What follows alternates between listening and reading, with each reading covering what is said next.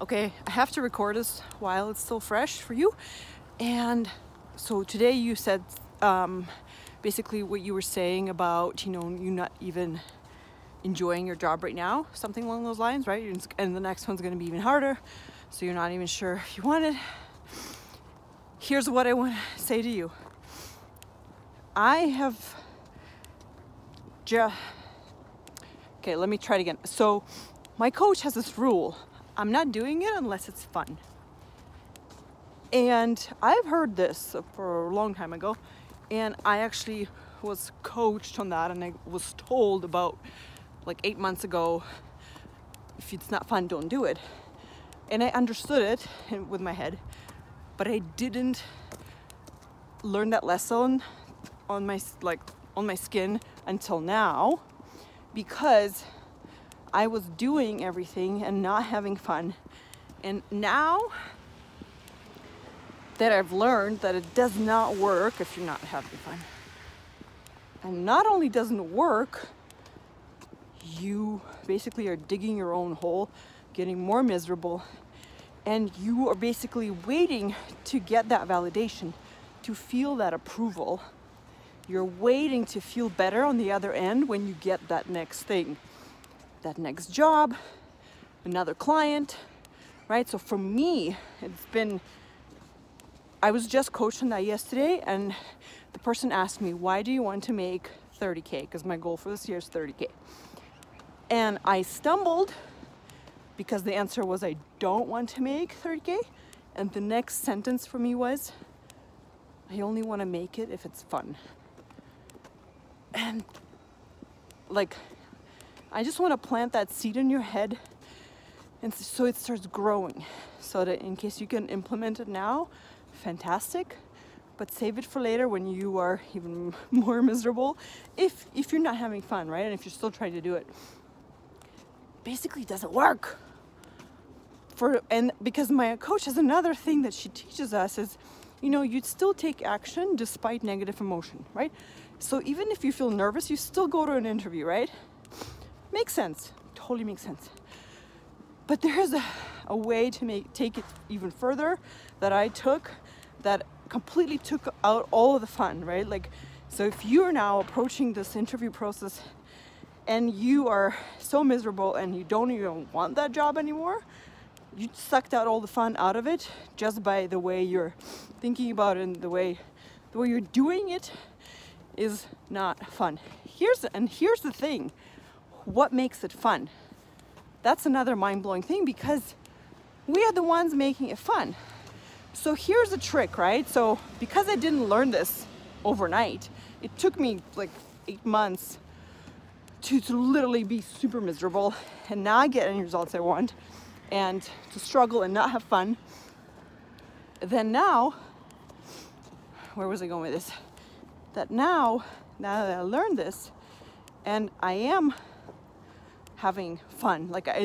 So now that I learned this lesson, and now I realize, okay, so there's no point in doing this if it's not fun. And if I'm the one who makes it fun, then the question becomes so clear: how can I make it more fun? And I am on this freaking amazing journey of how can I make this fun, because it hasn't been fun. And it's kind of like slowly getting those gears going. First you're like, I don't know.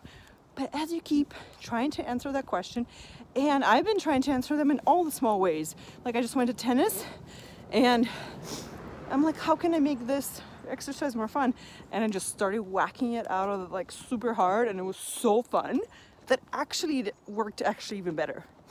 So all the small ways, how can playing with the kids be more fun? How can driving be more fun? How can I make this fun?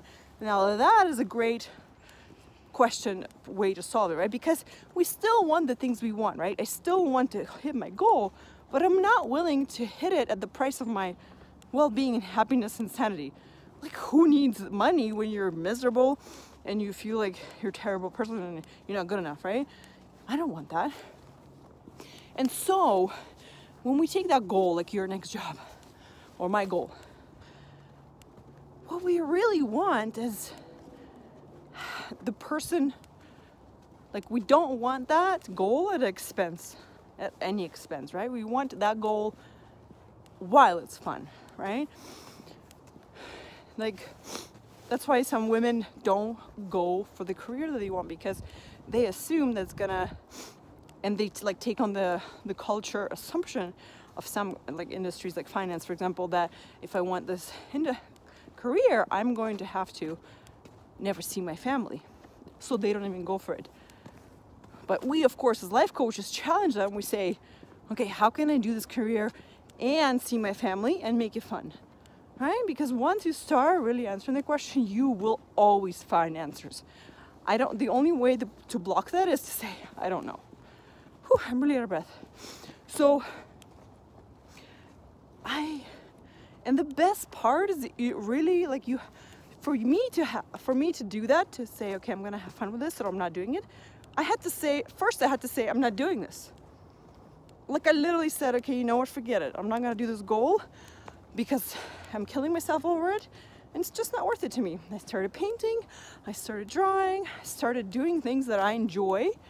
I started doing less social media, like, I started taking care of myself, and slowly, bit by bit, I started feeling better.